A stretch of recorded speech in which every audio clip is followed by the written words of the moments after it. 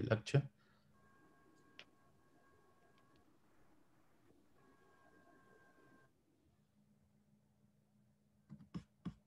You did recording? Yes. So first of all, we have to deal with the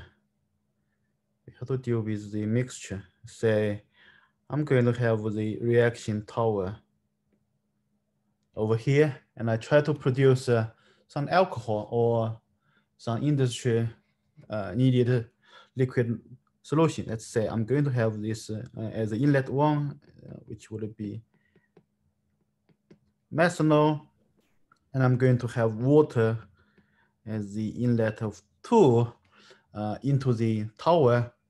And over here, you're going to have the steady state flow process calculation, right? So this is V1, the flow rate of methanol. This is V2 for the pure component. And definitely you want to understand what would be the flow rates I have to control over the 2 inlets so that I'm going to maintain a really nice capacity of this tower where I'm going to have the liquid phase of the liquid, which is the 1 and 2 as a mixture, and I'm going to have the vapor. Again, I'm going to have the component both 1 and 2 over there. So this is why you need to understand if I'm going to have this pure V1 and V2 after this mixing process, I'm going to have this V total, right? So that is the V total over here. So how do I calculate, how do I control the flow rate so that I can take the best use of the tower and I don't overflow? So this is the first question we need to think about. And along that direction, we need to look at the mixing process. And also we need to figure out how I'm going to calculate the total volume. I hope you recall that here we are going to use the partial molar volume to calculate it. So that would be x1 v1 partial plus x2 v2 partial. And then often we are also interested to look at this delta V. This is the volume change after this mixing process. What would be the change of the volume? So that would be V total minus the other stuff, which is x1 v1. This is pure plus x2 v2 of the pure, right? So this is the 2 properties we are interested in. And secondly, now you are going to have the vapor and liquid. Two components, 2 phases over here. And I want to describe how many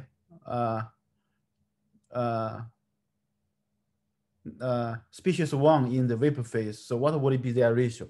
So for the vapor, we are interested in understanding Y1 over Y2. For the liquid, I'm interested in the X1 over X2. And along that direction, if I'm going to manipulate temperature and pressure, what would be the change of those ratios? So that is also a question of interest to the industry.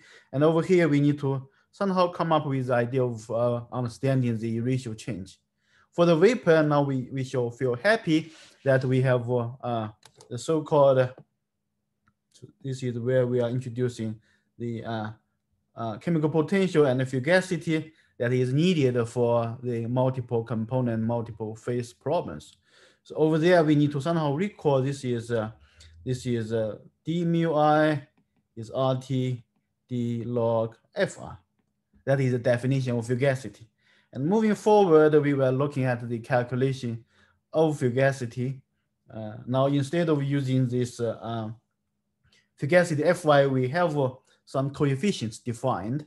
Number 1 is this phi I is defined as Fi over Pi, right? So that is the definition. And we also have this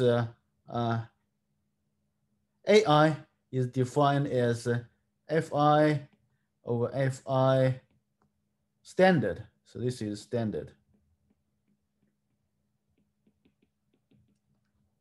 And then we also have that activity coefficient, which is gamma I is defined as AI over XI. Okay, so if we think about the vapor phase, for the vapor, we have the choices of ideal gas. We have the choices of the direct calculation. So we say this is V, no. We have the set of TPX, TVX, and sometimes we also have Henry's law if we are looking at the low solubility stuff, right? So we have some understanding of log phi I. Let's make it a little bit better in terms of writing as a function of TPX or TVX. Okay. So now if you think about the liquid, what do I have? So we mentioned that one choice is, well, let's convert everything into the vapor. So one is look for the corresponding vapor phase and figure it out. And we are going to discuss the other choice today. So we are going to come up with the ways that we are going to calculate the very similarly, how I'm going to express this as a function of something to interpret this TPX or TVX. So let's try to be fair. Let's try to have this corresponding activity coefficient. This is the fugacity coefficient. Let's try to figure it out over here. So that is the main idea of looking at those. And along that direction, I also want to have a separate note on a few stuff. First of all, we need to identify when would be the pure, when would be the pure, when would be the mixture, and somehow we have this partial. So note on the symbol. So here if I have the V total, then very likely this is for mixture. Okay, if I have VI, very likely this is for pure. If I need to describe the component of the mixture phase, then I need to have a head. Okay, so this is for component 1 of mixture. All right. We also have the other type of head. This is V1, this one. This is a partial molar property.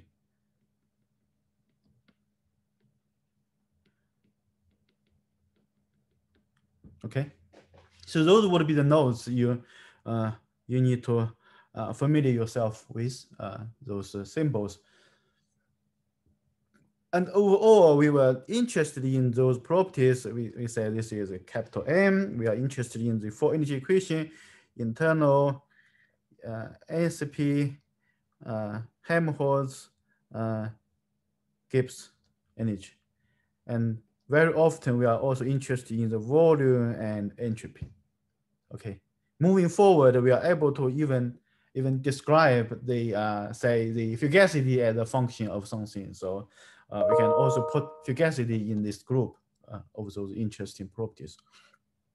So those were the connections we have, why we are interested in the mixing, why we try to look at the pure component and the mixture and figure out what would be the changes. Simply because we need to have the control over the production line, and we need to have a better way of predicting what's going on over there.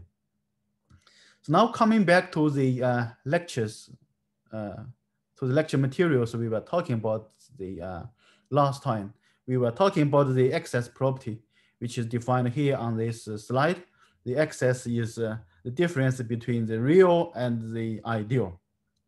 So pay attention that here we don't need to go back to the standard state. Okay, so this is still the pressure of interest, the real temperature and pressure and the exact composition.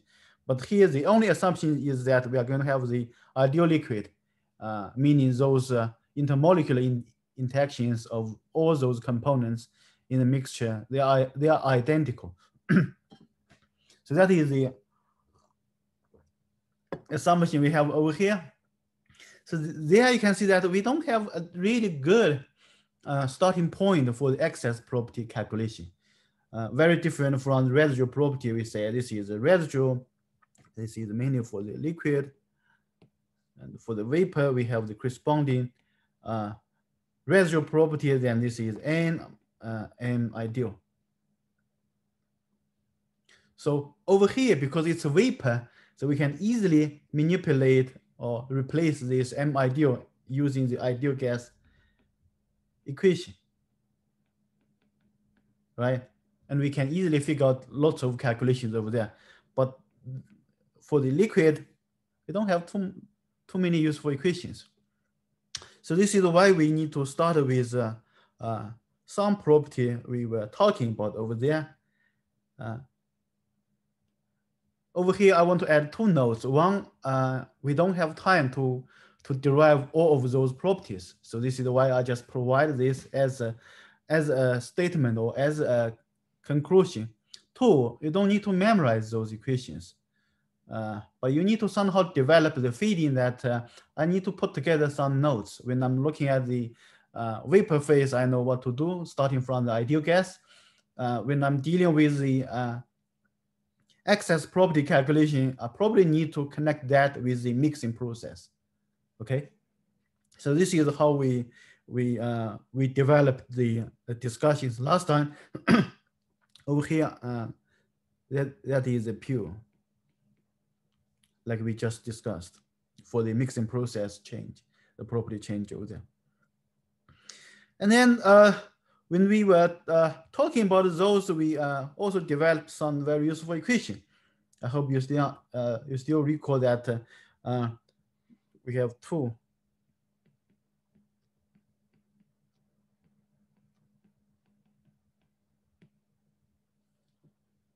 The first one is quite obvious. So for a mixture, this is a mixture, we have to use the partial molar property to describe the mixture. So that is the summation of xi and I of the component I, but partial. Okay, so that is the first important equation. The second important equation is how we connect each partial molar property with the remaining of others. So that is saying, well, I try to use the two component system. I hope you recall that this N1 partial is expressed as m minus x2, the other component, partial derivative dn over dx2. This is the two components, so this is TP. Okay. And we can also modify utilizing x1 plus x2 would be 1. So we can utilize this to simplify. This is n minus, say, this is 1 minus x1. And then we have partial derivative over dn over dx1 TP. Then we need to change that into a plus because dx1 is negative dx2. Okay. So last time we were talking about how we can utilize this equation to look at various properties. All right. So moving forward, we are going to discuss a few other equations to use for the liquid phase, especially how we are going to connect over here. That is the two equations we are going to discuss. How we are going to look at this now, it's the time for the activity and activity coefficient to join us in the discussion, okay? So over here, we are going to use this as the Gibbs excess property. I provided the proof here in the slides, but I have no plan to go over those slides into details. So the bottom line is, if we try to look at this equation, and those would be the correct equations, okay? So that means if this is the excess Gibbs energy over RT, then this is the summation of Xi log gamma I, right? And if this is a mixing property change of the Gibbs energy is delta G over RT is the summation of Xi log activity coefficient Xi. So I want to point out that we have the general equation. If we are calculating any property of the mixture, we use this as N of the mixture is summation of Xi of Mi partial. Okay. So okay. What I want to point out is we are able to identify two pairs. So for example, this is the excess Gibbs energy over RT. Then the corresponding partial molar property of that term is this one. So they are the pairs. Using the understanding of partial molar property and the property of the mixture. Similarly, over here, you are going to have delta G over RT. That is a pair of natural log Xi gamma I. So if we think about the definition of partial molar property, that tells us that this term is what? Is this partial molar property of delta G over RT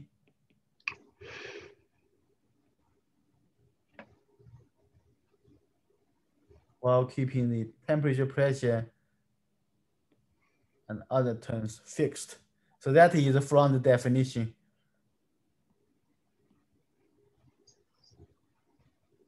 of partial molar property.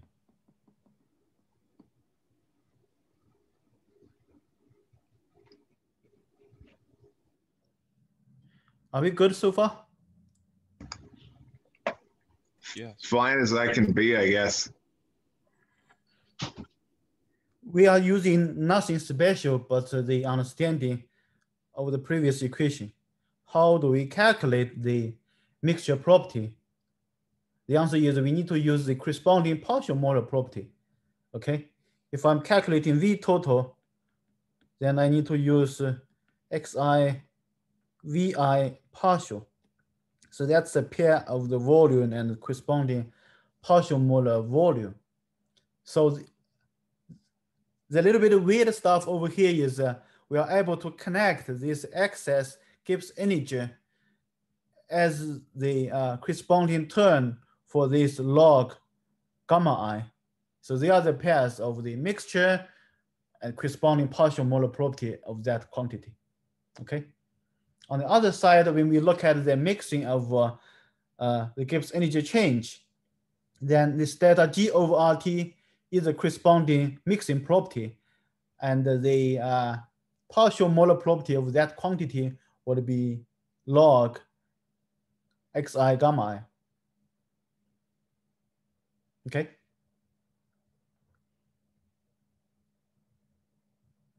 So here is what we just utilized to derive this partial molar excess property. Very similar to the recent exam, I was asking you to calculate this residual property of something, and we did not have that discussion, but you should be able to follow the standard definition and figure that out.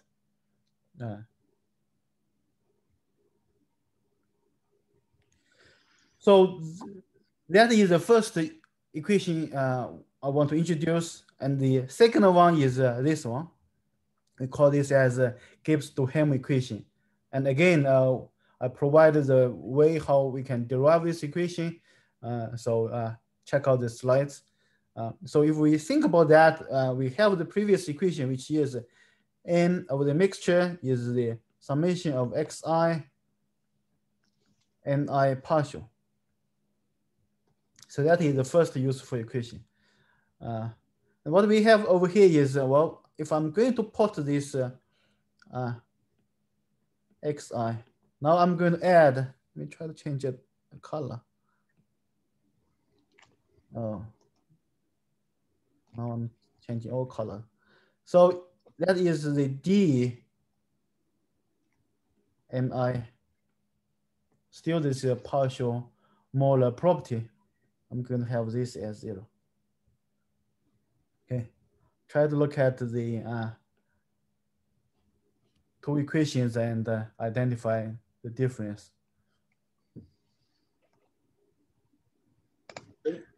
If we stick with that equation, then we could have all sorts of equations. Let's say if I'm interested in the volume, then this is the partial molar volume, this should be 0. If I'm interested in this entropy, then I have this term would be 0. Okay, and over here we have the note that this equation would be most useful. We quite often use this equation for many calculations. So here we utilize this this Gibbs-Duhem equation for partial molar Gibbs energy. Okay, so I hope you see what is coming in the next slides. So here we are looking at this liquid phase.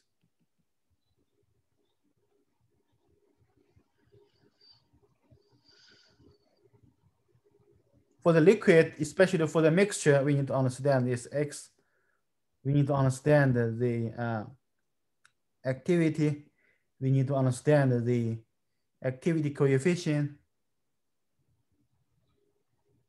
And we are able to identify some quantity, whether it's delta G over RT, or this is the excess Gibbs energy over RT. I have these two quantities. They should be able to connect with or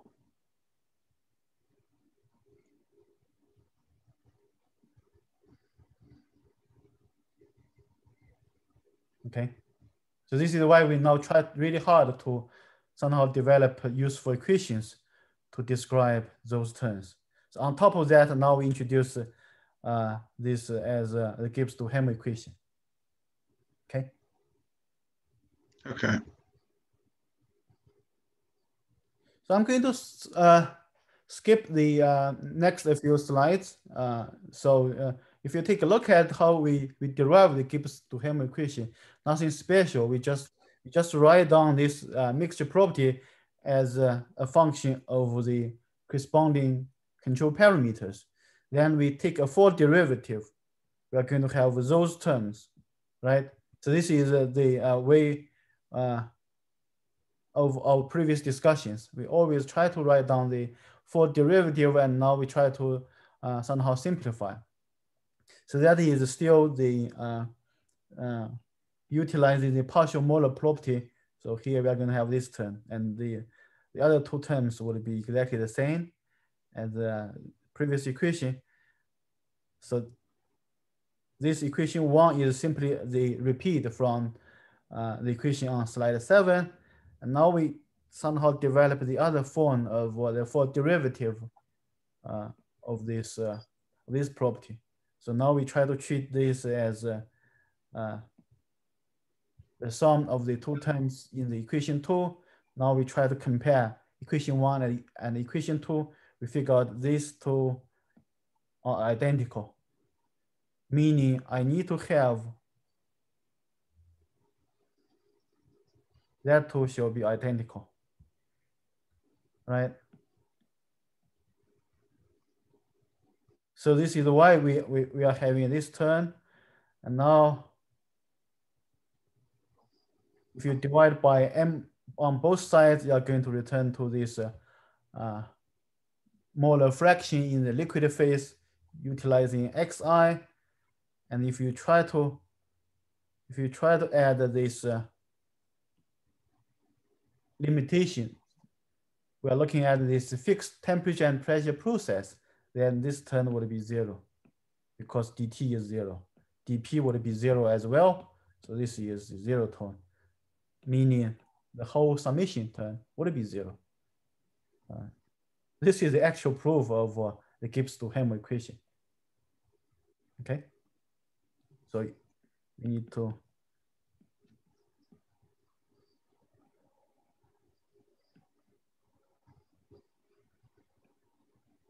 at fixed temperature and pressure, we are going to have this Gibbs-Duhem equation.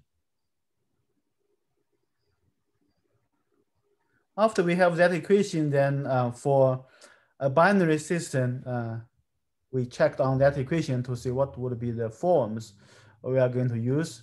So this is the original form from the summation sign, and moving to the next one, we try to divide on both sides by dx1, right? So we are dividing both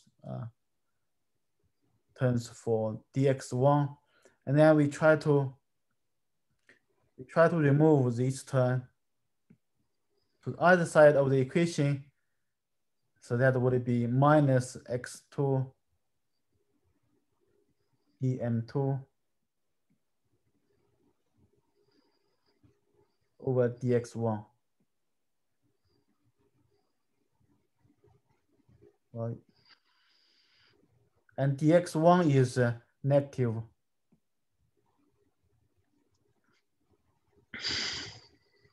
dx2. So this is why now pay attention that we are turning on both sides with respect to its own molar ratio. If I'm looking at the component 1, then this is x1, dx1. This would be component 2, x2 and dx2. Okay, some manipulation of x1 and x2. And again, as we mentioned, we are mostly interested in the four energy equations plus volume and entropy. Let's try to use this first example to have a better understanding and how to utilize the Gibbs-Duhem equation. So here's the problem. And for this part, you'll see that we always provide temperature and pressure, but often we just need that information. We don't use temperature and pressure for any assistance in the calculation. So now we said we are going to have this methanol and liquid water again, and I have a molar volume, partial molar volume for water that is expressed by this equation. Okay, and we also have the condition that this is the V1, this is the pure.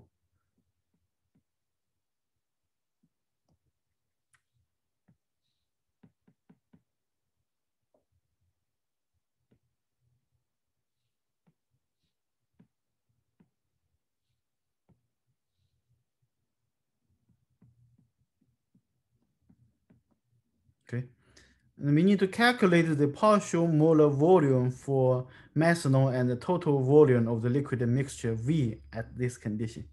So we need to calculate We need to calculate V1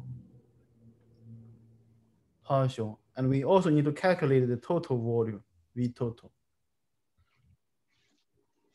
So let's try to run the analysis. Well, for V1 and V2, we understand that if I have this V1 and V2, then the total would be X1, V1 partial plus X2, V2 partial, right? So that is how we calculate the mixture. And in order to figure out V1, from the previous discussion, we know this is V minus X2 dV over dx2 at this fixed temperature and pressure. However, we don't know this total volume yet. So that part does not work for this problem. But we have the other equation now with the Gibbs-Duhem equation. Now we can have the equation of say this is x1 the v1 over dx1 should be x2 dv2 over dx2, right? So if we use that Gibbs-Duhem equation, and we know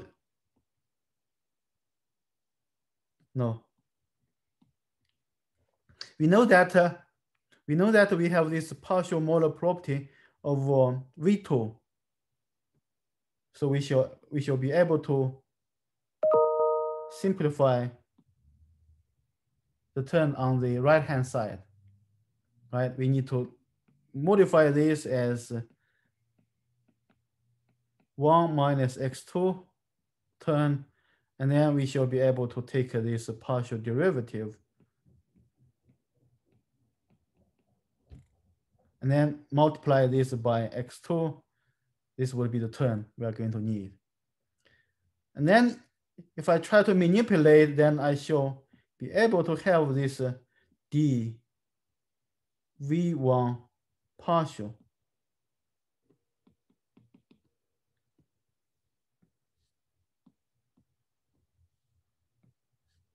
if I modify this a little bit, then I should be able to express this as a function as x1,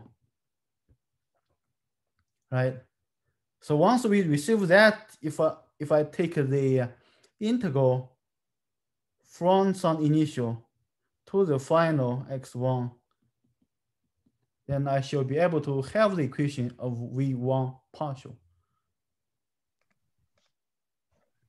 So that would be the general analysis of the problem. But of course, we need to figure out what is the initial value we are going to use. And I want to emphasize that in this part, we have to have a really good understanding how to pick up the integrals. Especially, you need to look for some special points, special conditions, so that we can quickly understand the quantity. I'll show you in the following examples what do I mean by those initial and what do I mean by those would be the standard special points you are going to use. So if we look at this, the solution of this example, so we start with the Gibbs-Duhem equation. We try to manipulate this equation. So we move the term on the to the right hand side. We divide on both sides by the x1, so we have the term, and this would be dv2. So from the provided information, v2.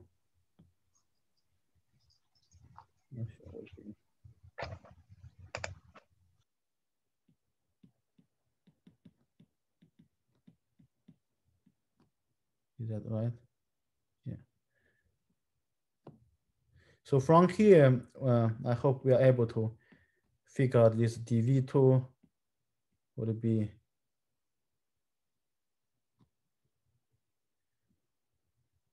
negative 6.4. This is 1 minus x1. No. Let's try to write this. This is d of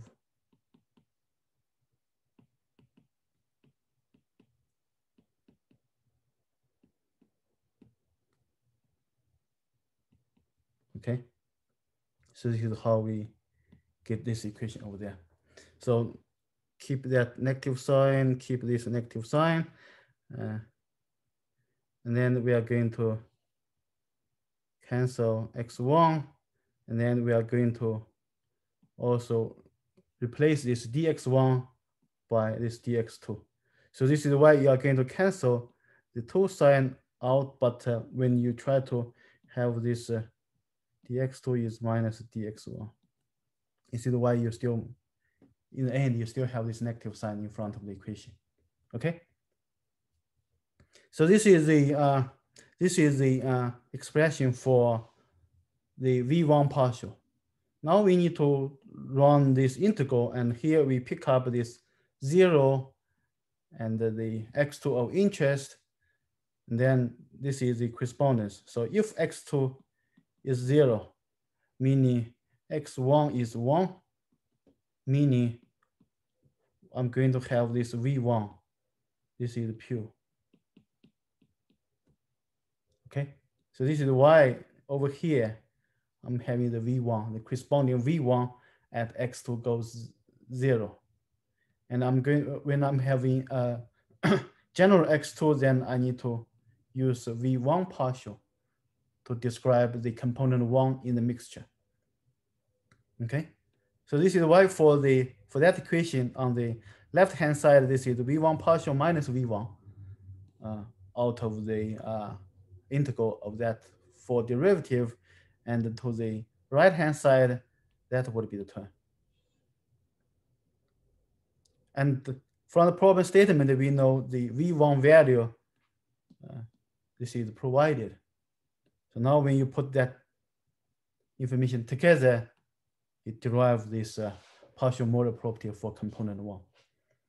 Okay, so the most challenging part for us, I think it should be those. How do I come up with the value for x2 goes 0? This is corresponding to the pure component of v1. So I would suggest we pay attention and try to double check on those calculations.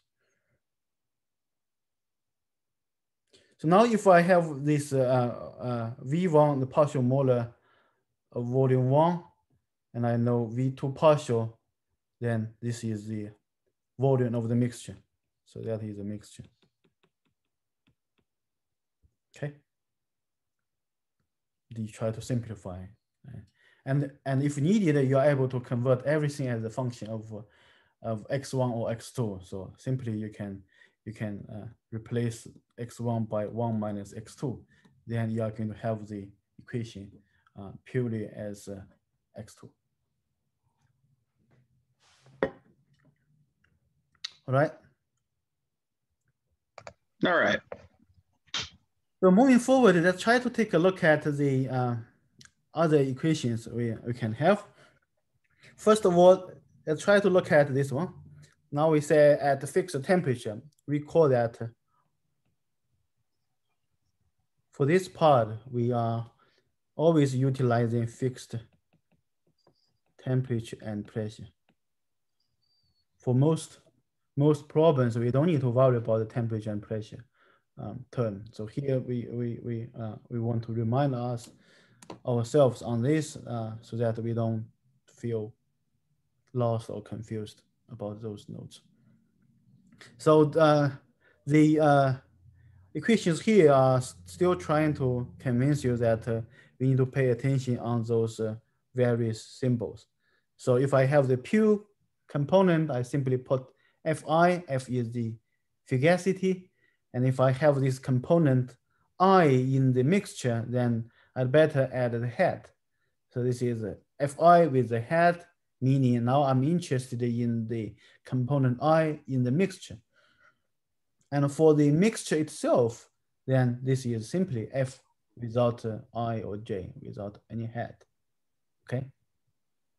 So similarly, if we write down this equation for the Gibbs energy, let's start with the middle one. I hope you still recall that we derived that mu I is the partial molar property of Gibbs energy from the definition of chemical potential. So this is how we write down this equation. dGi of the partial is d mu I is RT d log Fi with the head. So that is still in the mixture. And then we need to add the note what's going on if I'm going to have this extremely low pressure. Pressure goes 0, then this will be the ideal case.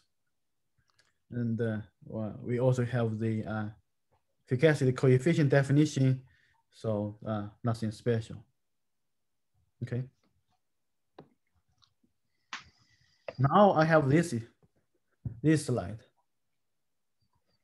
As I explained at the beginning of today's lecture, here we are interested in identifying the corresponding pairs for property with the corresponding partial molar property.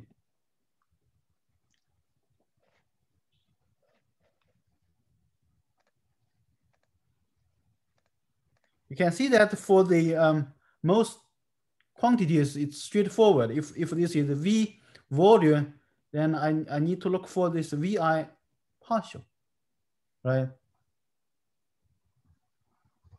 Here the note is, now if you are looking at G, the Gibbs energy, we are going to have two special terms. One is delta G over RT, one is G excess over RT, okay? And they are coming from, we need to identify the corresponding partial molar property of that tool. And they are coming from the slide here we have. So if you are looking at this term, this is the fugacity over Xi. Here is the fugacity coefficient. Now if you look at the corresponding partial molar property, you're not going to write down this as Fi. Now I'm going to have a double head. You may think this is my corresponding partial molar property. No, that's not the case. And that is not fugacity coefficient. Try to add another head. No, that does not work. Okay. So the correspondence is, this is the property of the mixture. This is the property of the mixture. And their corresponding partial molar property is over here.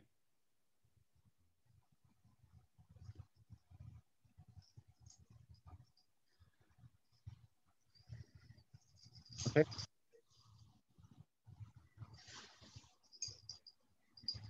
The other way, if we try to use the previous equation, so I hope you recall these two equations. We discussed the previous lecture.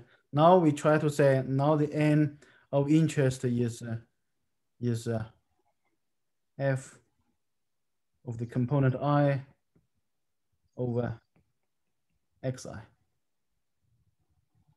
Nothing special. We try to evaluate this property, and I need to identify what is the corresponding partial molar property.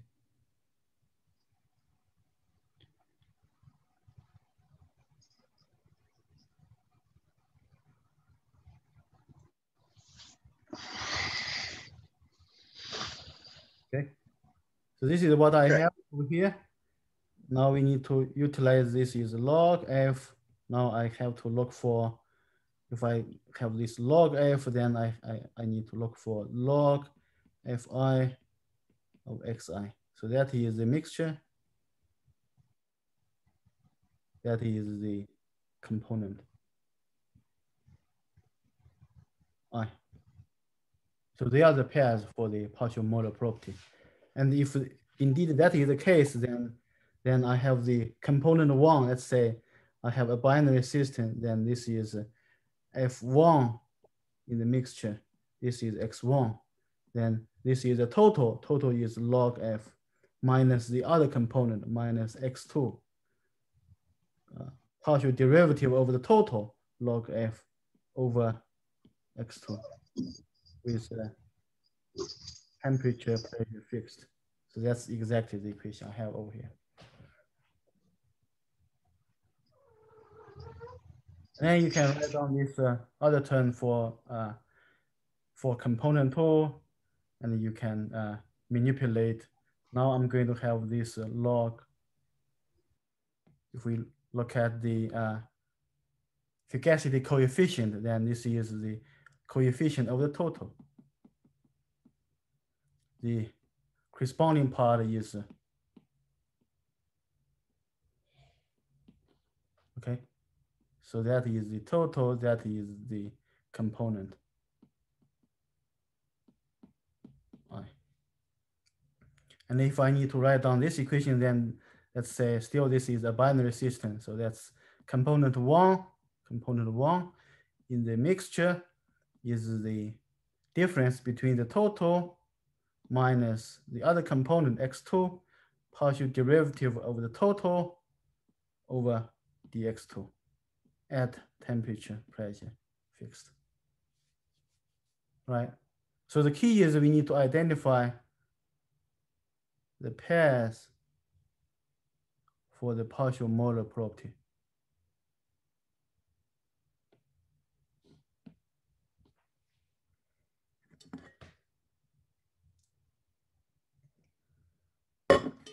Okay. Moving forward, let's look at this example two to get familiar with the equation we just had, which is the connection between the fugacity and fugacity coefficient. How do we derive their corresponding partial molar property? So the problem says for a gas mixture of 20% molar percent of A, 35 B, and 45 C at this is the pressure, this is the temperature. We know the fugacity coefficient for each component. And we need to calculate the fugacity of the gas mixture. So we have this A in the mixture, A, B in the mixture, C in the mixture. Those values are known. And we need to calculate, this is a mixture. Fugacity coefficient. Well, we need to calculate the fugacity. Okay, this is F of the mixture.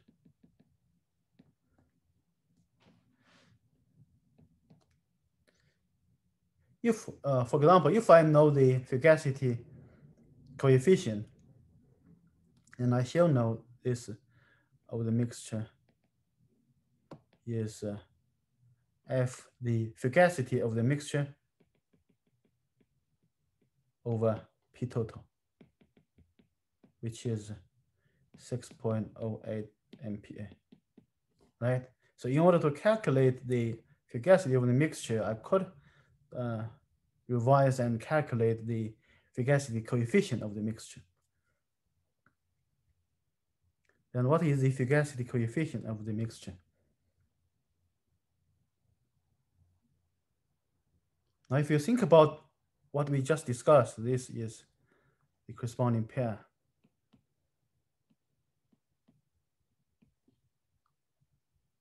And you may come up with the equation that, yes, this is the total, right? This is the fugacity coefficient. And I should have this summation, yi log because that is the total property, that is the corresponding partial molar property. Then I finish the calculation. Yi, well, those are provided. So that is how we identify what would be the corresponding pair. And now we have the working equation to solve.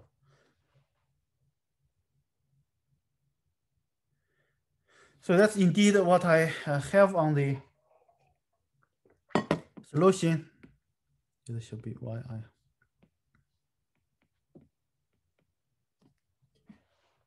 So we identify the correspondence, we set up the equation, and all those terms, they are known, they're provided in the problem statement. So by doing this, I figure out the efficacy coefficient for the mixture, and I utilize the definition of efficacy coefficient to calculate the efficacy. This is the total pressure. And the value is also provided, right? This is MPa. So the problem here is we need to get familiar with those sort of irregular terms connecting the property of the mixture and the corresponding partial molar property. And the second potential challenge is if we have to run this integration to derive the expression, then we need to figure out what would be the useful special points to use for the problem. Dr. Hall? Yep. Did we use ln of phi is approximately this ln of phi I because it's more than two components? If it was a binary system, would we use the Gibbs-Duhem equations?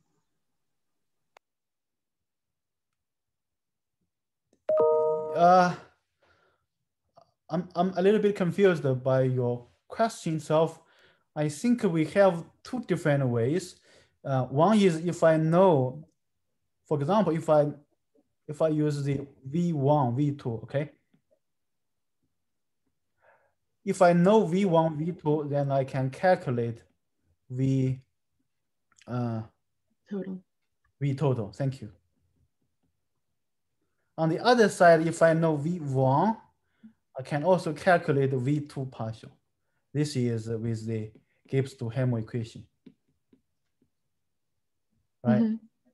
And on the other side, if the problem statement provides V1 partial or V, then we can try to use the previous equation, which is V2 partial is V minus x1 dV over dx1, right? Yeah. So that is the other way of using the previous useful equation for the calculation. So I think the key here is you need to evaluate which would be easy to calculate. You may have multiple ways to solve the problem. I think I have one example later on this slide to show you that you have two different ways solving the same problem. And of course, if you are going to have multiple, like we have over here, now we have 3 components, then you just need to, for example, now this is V3, right? So if I need to calculate 1, 2, 3, V3 partial would be V over the total minus x1 dV over dx1, TP fixed, minus x2 dV over dx2. Okay. So you just need to start from the general equation and write down which is a working equation for you.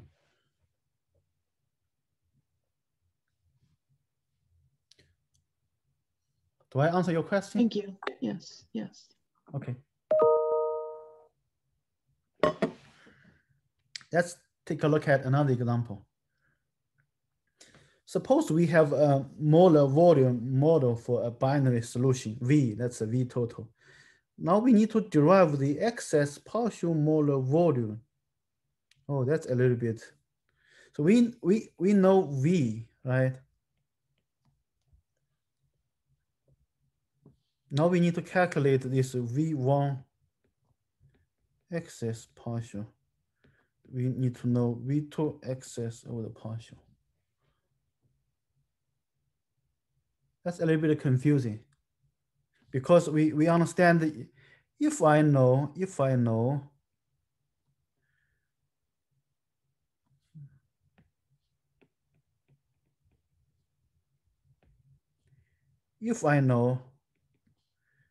V excess,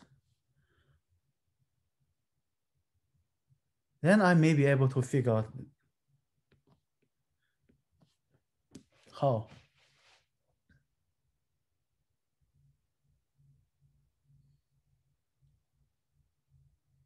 How do I figure out if I have this V excess, the total excess volume?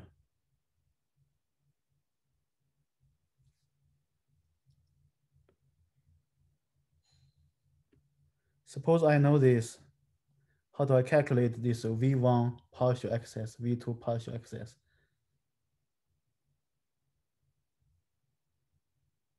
Would you be able to use the Gibbs-Duhem equation? The Gibbs-Duhem equation will tell me that x1 V1 partial is the same as no.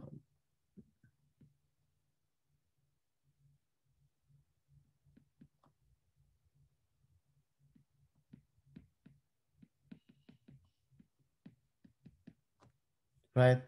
So that means if I know this V1, if I know this term, then I shall be able to calculate the next term. That is coming out of the Gibbs-Duhem equation. But the question is, if I know this, if you know V, so you can find like delta V, and that equals V excess because we're working with volume. No. Okay. That is a useful equation for the next step. But here, if I know VE, if I know the VE, then we just use a definition of partial molar volume. So that is the answer I'm hoping to have. So that is nothing special, but just V of E over dmi, dm1.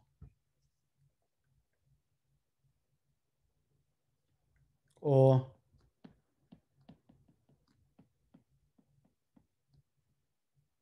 depending on how you have the equation, if I have this as a specific total volume, then I use dV over dx1 for the V1 partial. If I have this expressed as N1 and N2, like this NV, then I'd better use D over N1. That is the same partial molar volume. So if I have this excess volume for the total, in order to calculate this excess partial molar volume for one, then we just utilize the definition of partial molar property. Now, coming back to then how do we calculate V of E? That we need to connect with this delta V, like you just mentioned. So that is the analysis. How do I start with this one single sentence and try to figure out how do I calculate the corresponding terms so that I can have the useful working equations. Okay. And now the question is, how do I calculate delta V? So we are able to turn the calculation into the delta V, and that would be the, now this is V total minus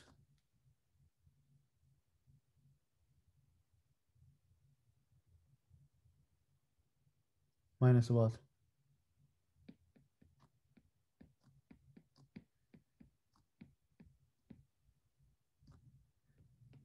Or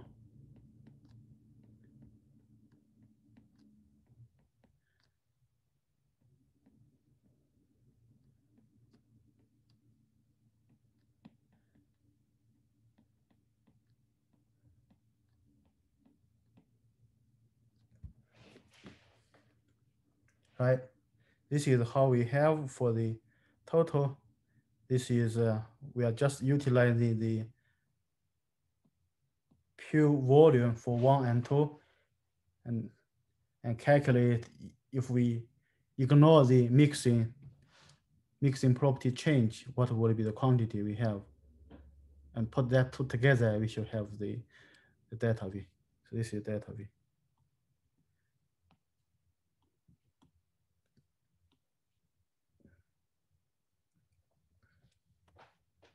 Okay.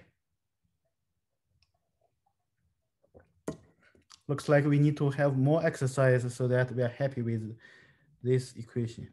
Delta n of the total minus xi ni.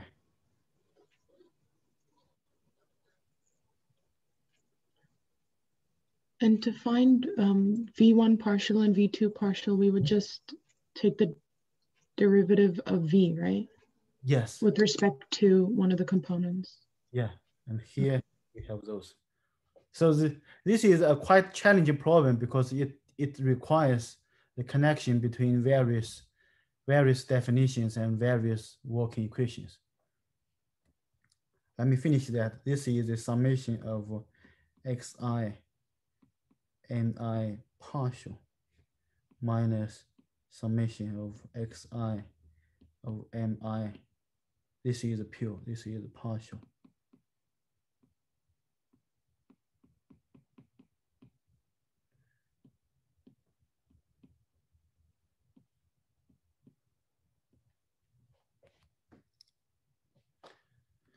Okay.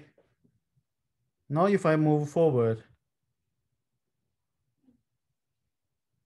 I hope you are not very surprised in what we are doing. So we try to figure out this total excess volume, and that is the same as the mixing volume. See previous slide.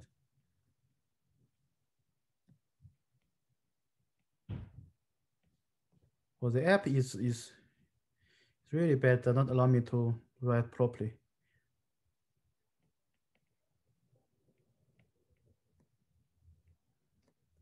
Okay.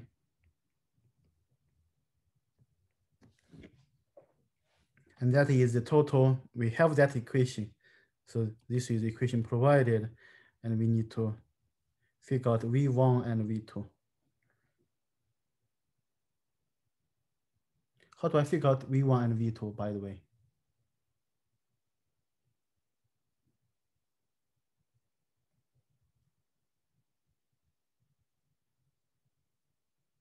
You would just replace all x2s with x1s to find V1?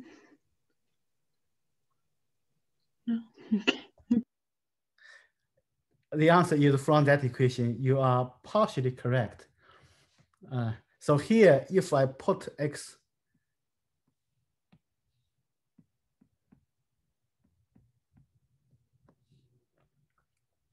then I'm going to have V2, right? So I don't have any component of x1, any component of 1.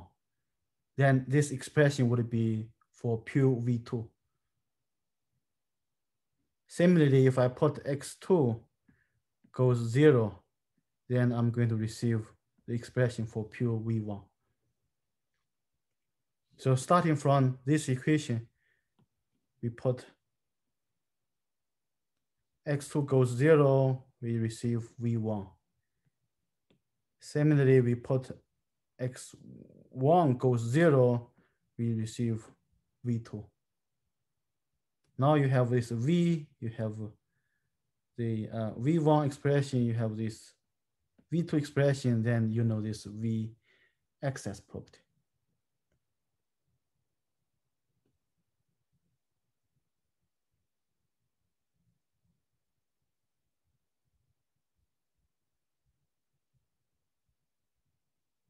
So this is what we have. So this is the excess volume over here. So over here, we can use two different ways. One is now we can use the definition of V1 excess is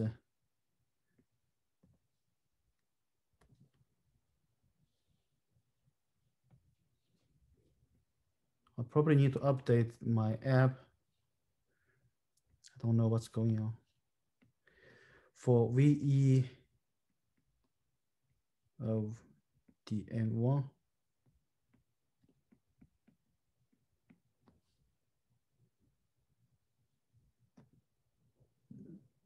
this is the other way, or we can use the previous equation we discussed, right?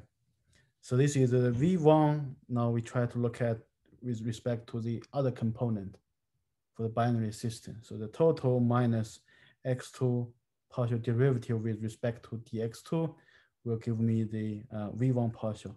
Similarly, if I'm interested in calculating V2 partial excess property, then this is the total of the excess property with respect to the other component x1.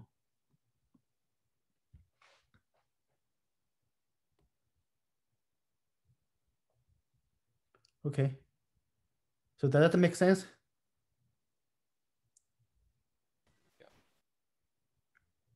Yeah.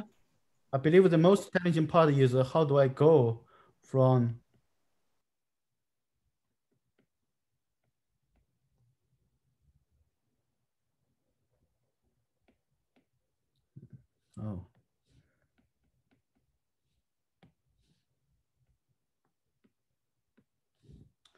this is the most critical equation to think of.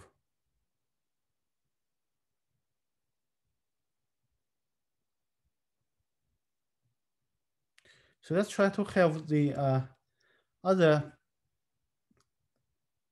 practice with the last term. So now we are looking at, so we just discussed the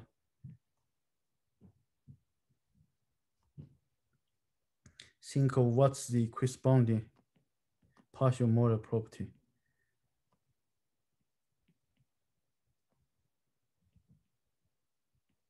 Fugacity, think of what's the corresponding partial molar property.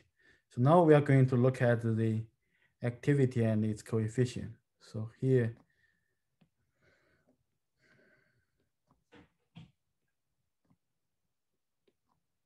we need to figure out what is the corresponding partial molar property.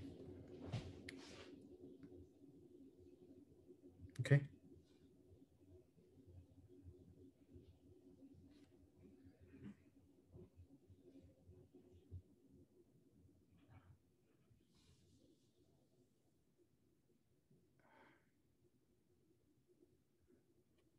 So if we move on, as we discussed, let's try to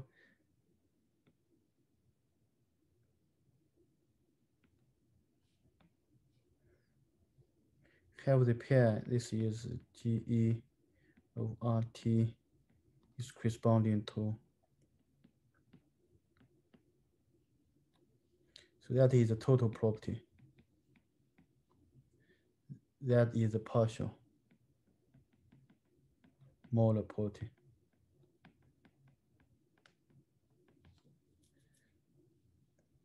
Like I have over here, if this is the partial molar property, then we should able to write down this equation using the partial molar property definition. So this is the total excess Gibbs energy divided by RT.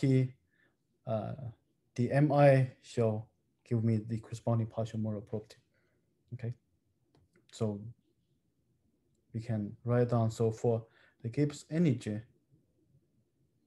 no, for the total Gibbs energy, its corresponding partial molar property of component I is this one.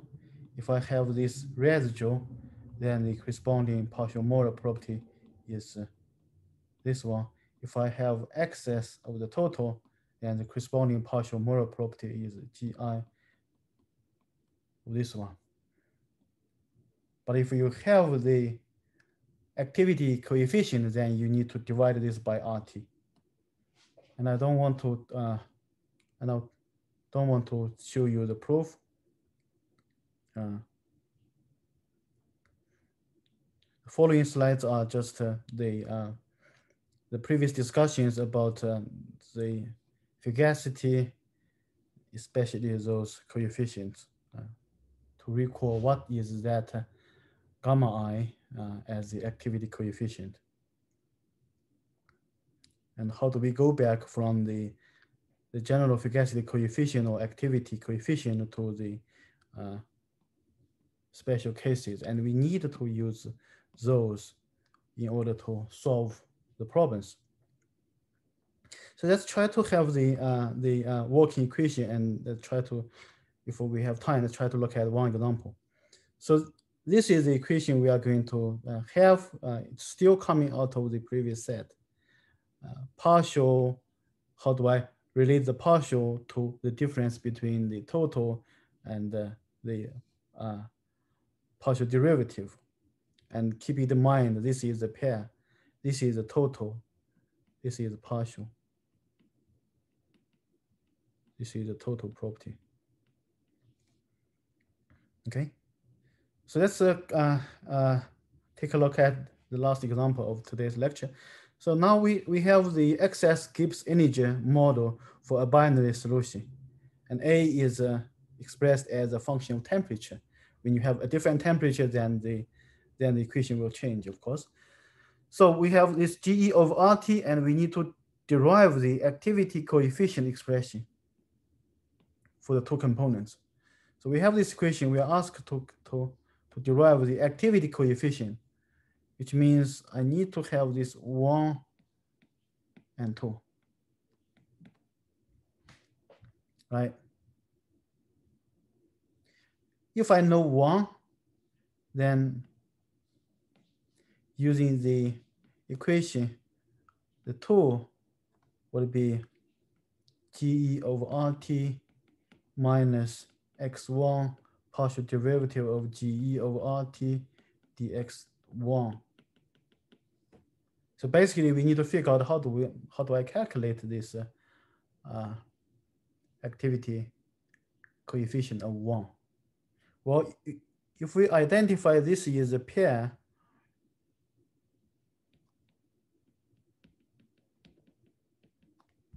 then the most direct way would be just utilize the definition of partial molar property, which is one is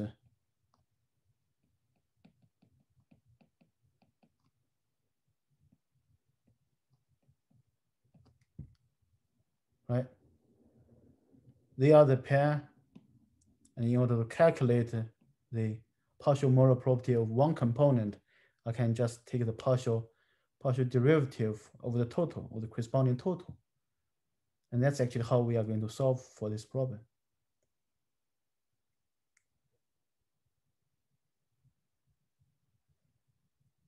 So if we take a look at the solution, we recall this is a pair.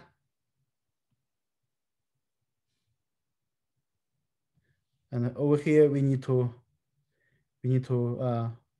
start from the known equation. We need to convert that if I'm going to use mi instead of x1 or x2. And then moving forward, you should be able to write down the equation for the log activity coefficient 1. And the other way is we try to start from this equation. So this is a pair, and we are going to have GE over RT is the difference between the partial derivative with the other component. This is known, we just need to figure out this one as a function of partial derivative of x2, what would be the expression? Pay attention that we probably need to convert that equation as A is just the constant as a temperature. This is 1x minus x2 and x2. So if you do that, that will be a little bit easier to figure out the partial derivative with respect to x2, okay? So AT is the constant, you can put it in the front. You just need to figure out this one. So I think that's all I have for today's lecture. I do want to mention that you may have the question why we need to do with this one. That is because if you use the definition,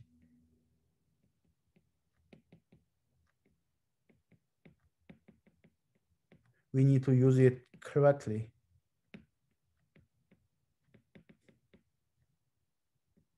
This form. This is the form. Recall we had a discussion that in the mathematical calculation, we are able to convert dn over dmi sort of the same as dn over dxi. But for the definition of partial molar property, we need to stick with this as a definition. So this shall be the total as a function of number of moles. That is the specific total, which is the total divided by mole.